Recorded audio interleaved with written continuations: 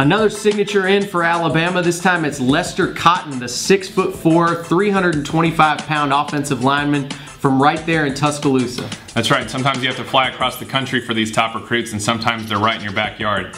Lester Cotton is a Tuscaloosa native who's been committed to Alabama for more than a year, and in that time has been a dominant force both during his senior season and on the camp circuit. Cotton is exceptionally strong and excels as a mauling run blocker.